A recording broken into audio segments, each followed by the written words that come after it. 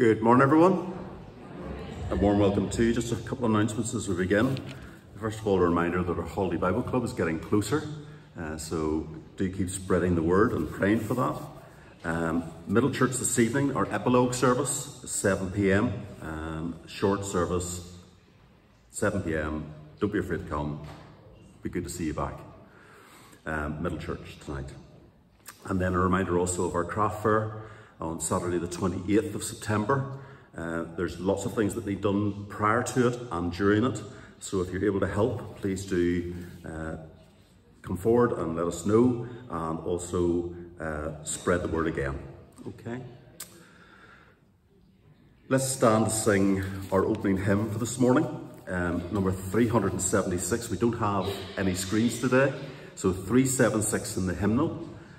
Ye holy angels bright. Let's stand to sing.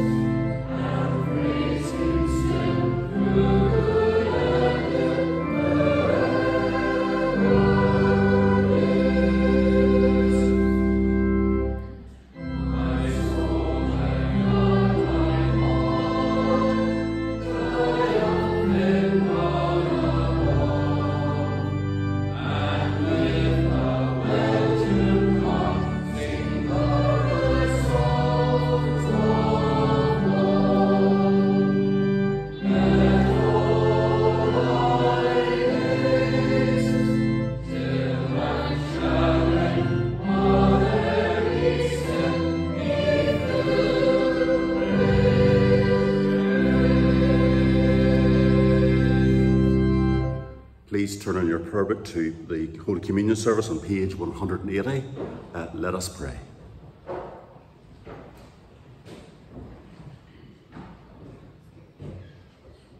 Almighty God, unto whom all hearts be open, all desires known, and from whom no secrets are hid, cleanse the thoughts of our hearts by the inspiration of thy Holy Spirit, that we may perfectly love thee and worthily magnify thy holy name, through Christ our Lord. Amen. Hear what our Lord Jesus Christ saith: Thou shalt love the Lord thy God with all thy heart, and with all thy soul, and with all thy mind. This is the first and great commandment, and the second is like unto it: Thou shalt love thy neighbour as thyself. On these two commandments depend all the law and the prophets.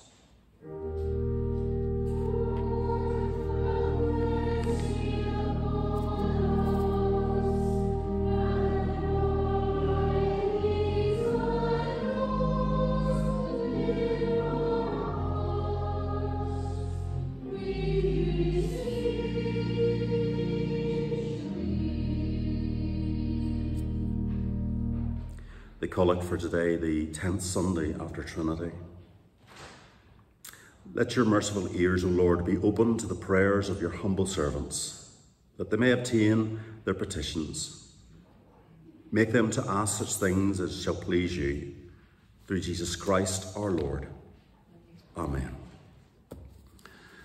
Our epistle for this morning is from Ephesians chapter 4, beginning at verse 1. You'll find that on page 1175 in the Pew Bible. Page 1175, Ephesians 4, verse 1. As a prisoner for the Lord, then I urge you to live a life worthy of the calling you have received. Be completely humble and gentle. Be patient, bearing with one another in love. Make every effort to keep the unity of the Spirit through the bond of peace. There is one body and one Spirit, just as you were called to one hope when you were called. One Lord, one faith, one baptism. One God and Father of all, who is over all and through all and in all. But to each one of us, grace has been given as Christ apportioned it. This is why it says, when he ascended on high, he led captives in his train and gave gifts to men. What does he ascended mean except that he also descended to the lower earthly regions? He who descended is the very one who ascended higher than all the heavens in order to fill the whole universe. It was he who gave some to be apostles, some to be prophets, some to be evangelists, and others to be pastors and teachers, to prepare God's people for works of service, so that the body of Christ may be built up until we all reach unity in the faith and in the knowledge of the Son of God, and become mature, attaining to the whole measure of the fullness of Christ. Then we will no longer be infants tossed back and forth by the waves and blown here and there by every kind of wind of teaching and by the cunning and craftiness of men and their deceitful schemes. Instead, speaking the truth in love, we will in all things grow up into him who is the head, that is Christ. From him, the whole body, joined and held together by every supporting ligament, grows and builds itself up in love, as each part does its work. Here ends our epistle. If you turn to page 971, you'll find our gospel reading. Please stand.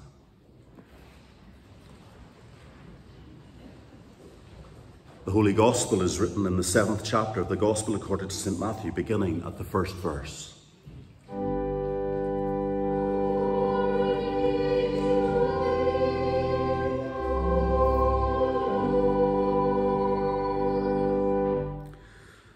Do not judge, or you too will be judged. For in the same way that you judge others, you will be judged, and with the measure that you use, it will be measured to you. Why do you look at the speck of sawdust in your brother's eye and pay no attention to the plank in your own eye? How can you say to your brother, let me take the speck out of your eye, when all the time there is a plank in your own eye? You hypocrite! First take the plank out of your own eye, and then you will see clearly to remove the speck from your brother's eye. Do not give dogs what is sacred. Do not throw your pearls to pigs. If you do, they will trample them under their feet and then turn and tear you to pieces. Ask and it will be given to you. Seek and you will find. Knock and the door will be opened to you. For everyone who asks receives, and he who seeks finds, and to him who knocks the door will be opened. Which of you, if your son asks for bread, will give him a stone? Or if he asks for a fish, will give him a snake? If you then, though you are evil, know how to give good gifts to your children, how much more will your Father in heaven give good gifts to those who ask him? So in everything, do to others what you would have them do to you, for this sums up the law and the prophets. Enter through the narrow gate, For wide is the gate and broad is the road that leads to destruction, and many enter through it. But small is the gate and narrow the road that leads to life, and only a few find it. Watch out for false prophets. They come to you in sheep's clothing, but inwardly they are ferocious wolves. By their fruit you will recognize them. Do people pick grapes from thorn bushes, or figs from thistles? Likewise, every good tree that bears good fruit, but a bad tree bears bad fruit. A good tree cannot bear bad fruit, and a bad tree cannot bear good fruit. Every tree that does not bear good fruit is cut down and thrown into the fire. Thus by their fruit you will recognize them. Not everyone who says to me, Lord, Lord, will enter the kingdom of heaven, but only he who does the will of my Father who is in heaven. Many will say to me on that day, Lord, Lord, did we not prophesy in your name, and in your name drive out demons and perform many miracles? Then I will tell them plainly, I never knew you. Away from me, you evildoers. Therefore, everyone who hears these words of mine and puts them into practice is like the wise man who built his house on the rock. The rain came down, the streams rose, and the wind blew against and beat against that house. Yet it did not fall, because it had foundations on the rock. But everyone who hears these words of mine and does not put them into practice is like a foolish man who built his house on the sand. The rain came down, the streams rose, the winds blew and beat against that house, and it fell with a great crash. When Jesus had finished saying these things, the crowd were amazed at his teaching, because he taught as one who had authority and not as the teachers of the law.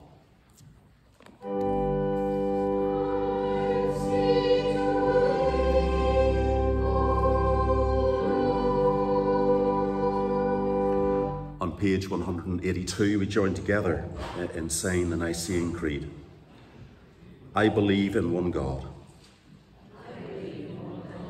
the Father Almighty, maker of heaven and earth, and of all things visible and invisible, and in one Lord Jesus Christ, the only begotten Son of God, begotten of his Father before all worlds, God of God, light of light, very God of very God, begotten, not made, being of one substance with the Father, by whom all things were made, who for us men and for our salvation came down from heaven, and was incarnate by the Holy Spirit of the Virgin Mary, and was made man, and was crucified also for us under Pontius Pilate. He suffered and was buried.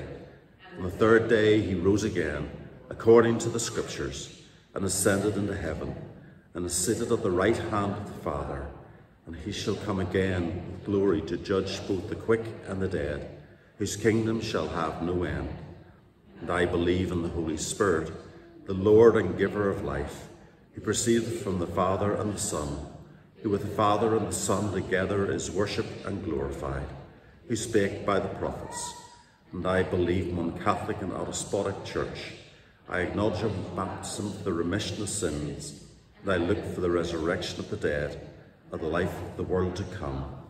Amen. Let's sing again, number 418. Here, O Lord, I see thee face to face, number 418.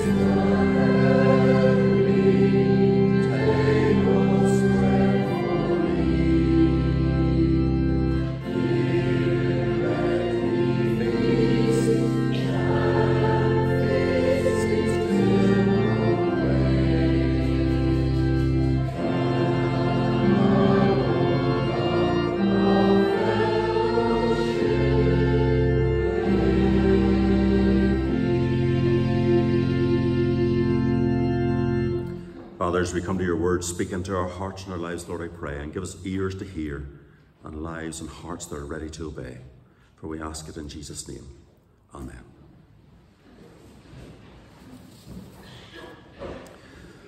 The way that we live and the choices that we make are important. And as such, the choices that we have consequences. There's a story of a man who's driving his car with his wife beside him when he's stopped by the police. The officer said to him that he'd been clocked doing 80 miles per hour. The man responded that he had the cruise control on at 60 miles per hour and that perhaps the officer's radar gun was wrong. His wife, not looking up from her knitting, said, "Now, dear, don't be silly. You know that this car doesn't have cruise control." The officer wrote a ticket. The man looked at his wife and told her to be quiet. She says, "You should be thankful that the radar detector was off when you were clocked." The officer wrote a second ticket for a legal radar detector device. At this point, the man shouts at his wife. The officer frowns and says, "I notice, sir, that you're not wearing your seatbelt. That's an automatic fixed penalty of £60. "Well, yes, officer, I had to take it off. I had it on, but I had to take it off when you pulled me over so that I could get my license out of my back pocket." His wife says, "Now, dear, you know very well that you didn't have your seatbelt on. You never wear your seatbelt when you're driving." The police officer is writing a third ticket, and the man again shouts at his wife to be quiet. As the officer looks over and quietly asks, "Does your husband always talk to you in this way, madam?" She responds, "Only when he's been drinking, officer." What you see is an appalling attitude of a husband and his choice in the situation to lie. And both of those things have consequences for him. Jesus, as he continues the Sermon on the Mount in chapter 7, focuses on two things. Firstly, how we relate to one another, and then applies all of the sermon to 4 illustrated applications that help us to see that there are 2 ways to live: in truth or in falsehood. And in each decision, we have consequences that will last right into eternity. Within that, the key verse in Matthew 7 is verse 12. "So in everything, do to others what you would have them do to you, for this sums up the law and the prophets." Jesus has been teaching the far-reaching effects of the law in the way that we live our lives in this sermon. And this verse acts as that summary of the law, in the same way of love the Lord your God and love your neighbours yourself. It's about living with each other under the Lord, living out his word, so that we do indeed care for one another, living in fellowship with one another, as we live in obedience to the Lord and his word with one another. And so as we consider how this verse acts within the context of the rest of the chapter, and the implications of the law and applications of the law, in the choices that we make and the lives that we live, there are 3 points that we need to consider. Firstly, a right attitude between us, verses 1 to 6.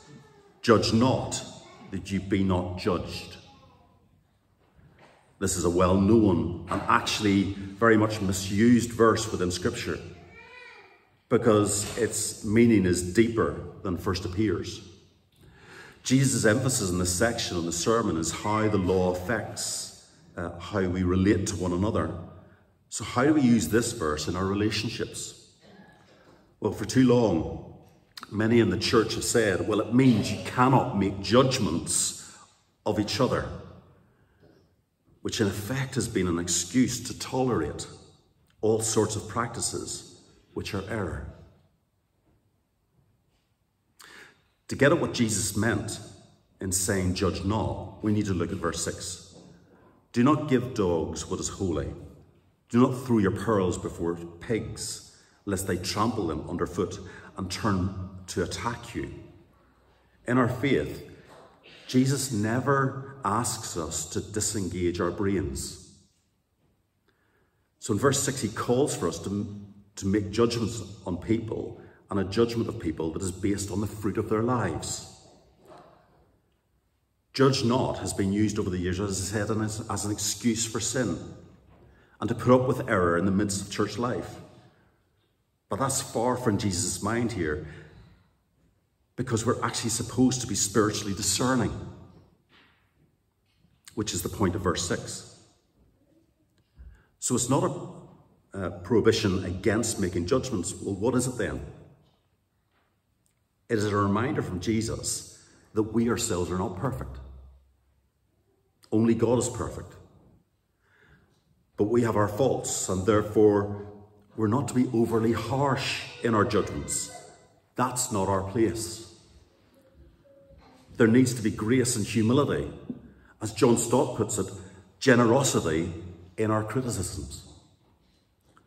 Jesus helps us to understand what he's saying with the illustration of the speck and the plank, where someone is criticizing someone else with a speck in their eye, but ignoring the plank in their own eye. That's helpful because it highlights the truth that sometimes we're very good at seeing the faults in others, while quite happily living with our own deficiencies. Or worse still, knowing and indulging our own faults while criticizing others. We tolerate our own sin while condemning others for their sins.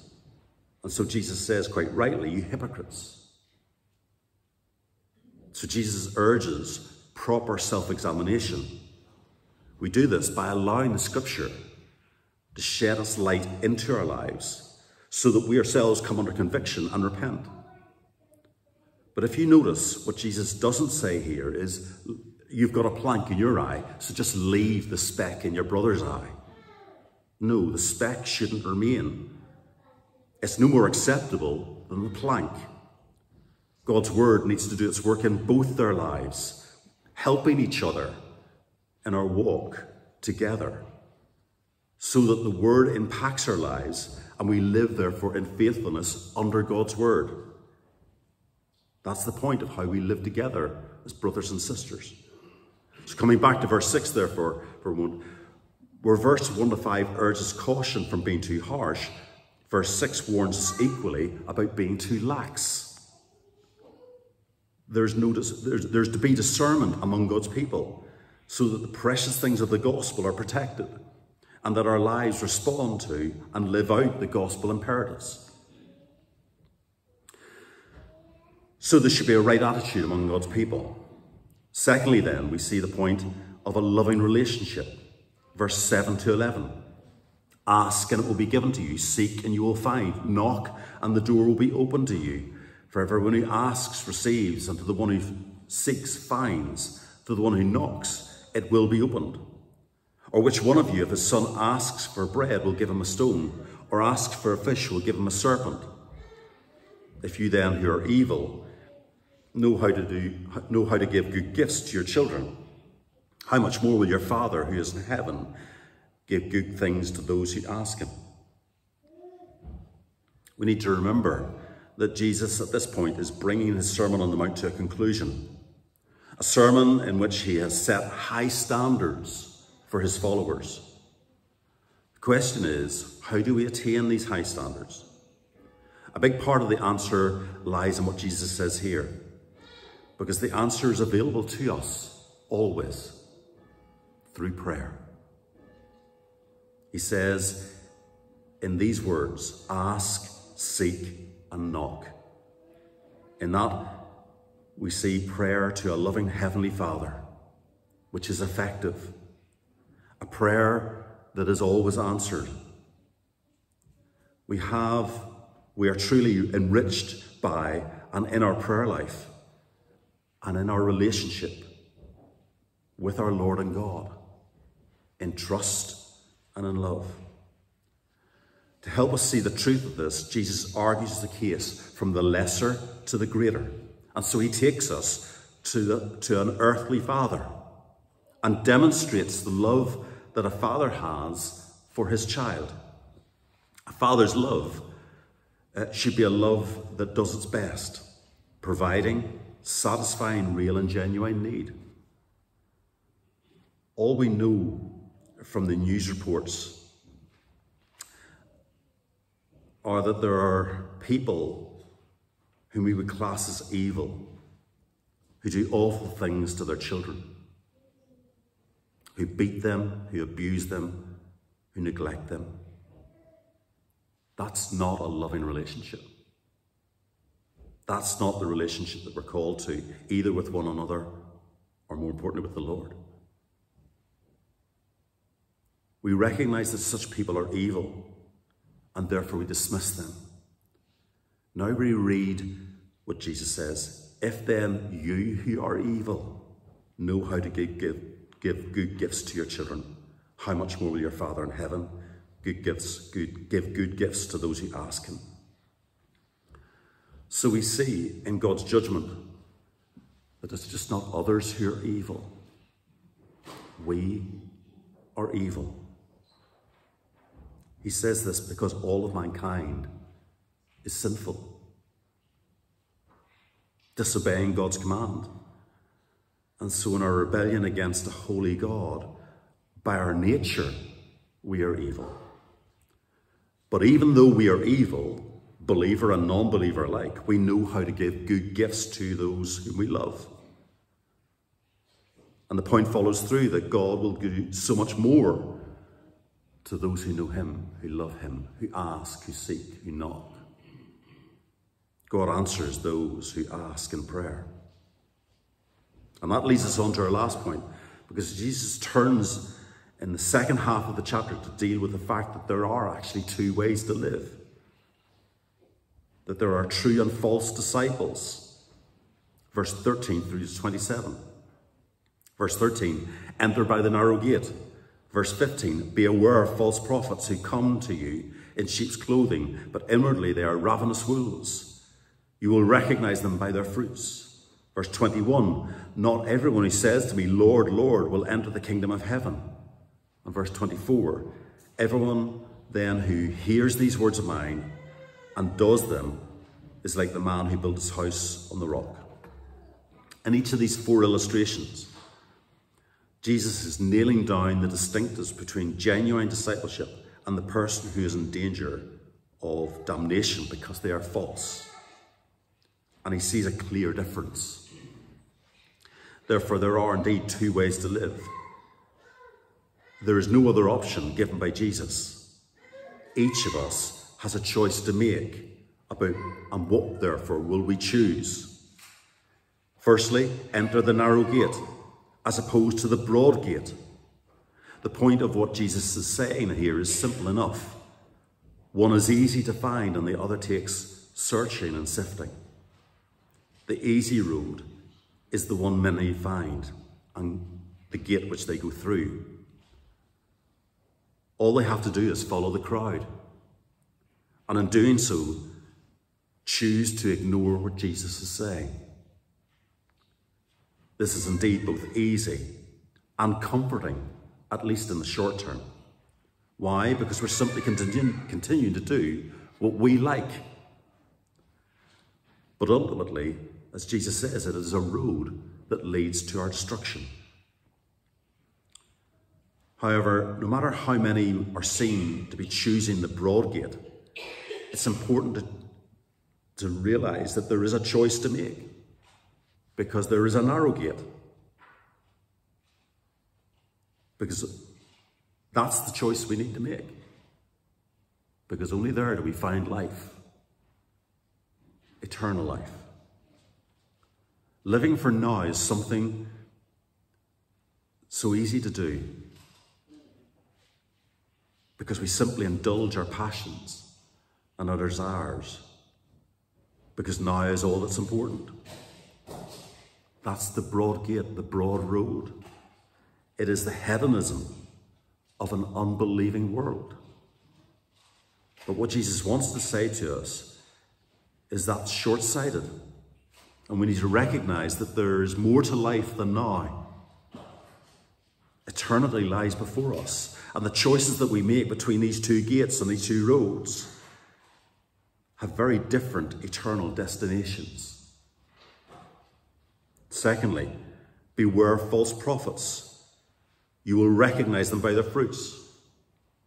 What Jesus is talking about here is the reality that has plagued the church from the earliest of days, beginning in that early church with Gnosticism and so many other heresies, leading right up to our own day to the liberalism and unbelief of a church that denies God's word and God's truth. This is what makes falsehood so difficult to recognize, because as Jesus helps us to see, outwardly they appear like sheep, but inwardly they have a ferocious appetite of wolves, leading those astray, devouring them as the wolves that they truly are.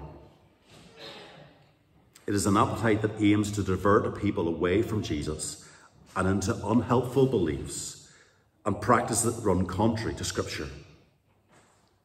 However, what they are will be ultimately evident if we're paying attention, if we're being discerning, as Jesus encouraged us to be earlier. Because Jesus says very clearly, by their fruit you will know them. Because they cannot produce fruit other than what they are by their nature. Therefore their lives will run out of sync with Scripture. And for us today, a good indicator are the church leaders and their people who feel it necessary to explain Scripture away, to set it aside in favour of practices and beliefs that do indeed run contrary to that word. There is no confidence in salvation by faith. Rather, what you do is more significant. All these things add up to a person, a wolf, that Jesus is talking about here. Beware of such leaders. They need to be avoided in the sense of following them, because Jesus says their destination is ultimately going to be their judgment before the Lord. Thirdly then, Jesus says, not everyone who says, Lord, Lord, will enter the kingdom. And this follows on from those who appear to be sheep but are not. Because the truth is, many can run around churches and do all the right things, but their hearts are cold towards Jesus. How does that matter if people are in church singing and saying the right responses in the liturgy, doing what they think is right and good? How does it matter? Jesus says it matters because he doesn't know us and they don't know him. What matters is how we're living in relationship with him. Do we know Jesus' death and resurrection? Or are we ignoring it so that it has no power and effect in our lives because we haven't actually submitted to him in repentance and faith? So all the good that we think matters in our lives is of no consequence. If Jesus isn't part of our lives, the things of the church are nothing at all. Jesus has to be central. Our relationship with him ultimately is the only thing that matters. We need to give our lives to Jesus. If you haven't, you need to come before the cross and be transformed, be forgiven. If you don't, if we continue to ignore Jesus, then one day you too will hear these words: I never knew you. Depart from me, you workers of lawlessness. Take time while you may to make a choice for Jesus. Believe in him and be saved. So fourthly and finally then, everyone who hears these words of mine and does them We'll be like the wise man who built his house on the rock. Jesus' words are authoritative word, a word that needs to be heard and lived out in our lives. We can apply his word and build our house on a solid foundation of the rock. Or we can ignore his word and do those things that we like in our lives, building on a foundation that is ultimately just sand that washes away when trouble hits.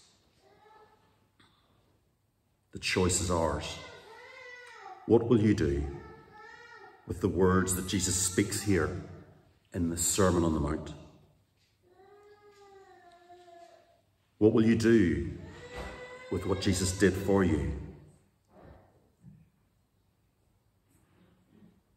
Hear the word of God. Hear the word of the Lord here. Don't allow the word of Jesus to wash over you. Don't allow Jesus' word to go on and to keep on going ignored in your life. Turn to him and believe. Trust in him and live in a relationship with him. There are two ways to live, two choices to make.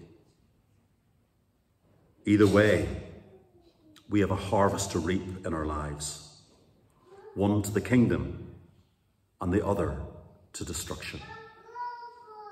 Let's bow our heads and we'll pray. Father, thank you. Thank you that you are Lord and you are God.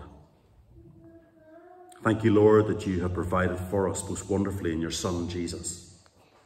Help us to hear him, to acknowledge him, to love and to serve him, that we may one day be with you. For we ask it in Jesus' name.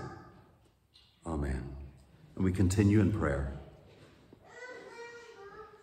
Almighty and ever-living God, who by the Holy Apostle has taught us to make prayers and supplications and to give thanks for all men, we humbly beseech thee most mercifully to accept our alms and oblations and to receive these our prayers, which we offer unto thy divine majesty.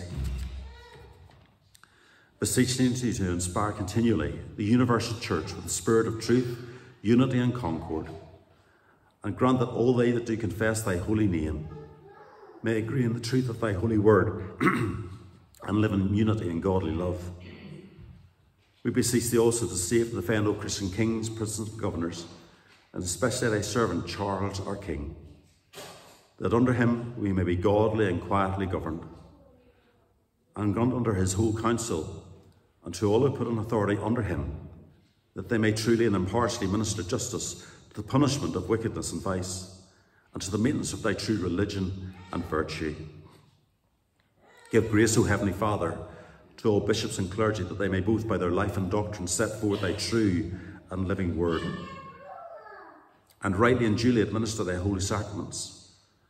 And to all thy people give thy heavenly grace, and especially to this congregation here present, that with meek heart and due reverence they may hear and receive thy holy word, truly serving thee in holiness and righteousness all the days of their life. And we most humbly beseech thee of thy goodness, O Lord, to comfort and succour all them who in this transitory life are in trouble, sorrow, need, sickness, or any other adversity. We also bless thy holy name for all thy servants departed this life in thy faith and fear, beseeching to give us grace so to follow their good examples, that with them we may be partakers of thy heavenly kingdom. Grant this, O Father, for Jesus Christ's sake, our only mediator and advocate. Amen. Let's stand to sing our final hymn for this morning, number 636, 636, May the Mind of Christ my Saviour.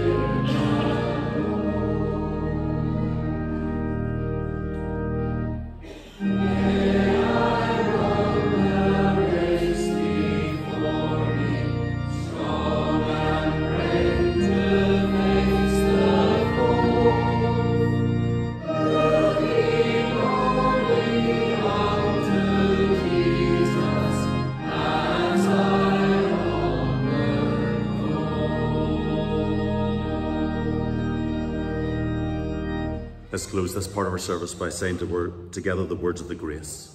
The grace of our Lord Jesus Christ, and the love of God, and the fellowship of the Holy Spirit be with us all evermore. Amen. Amen.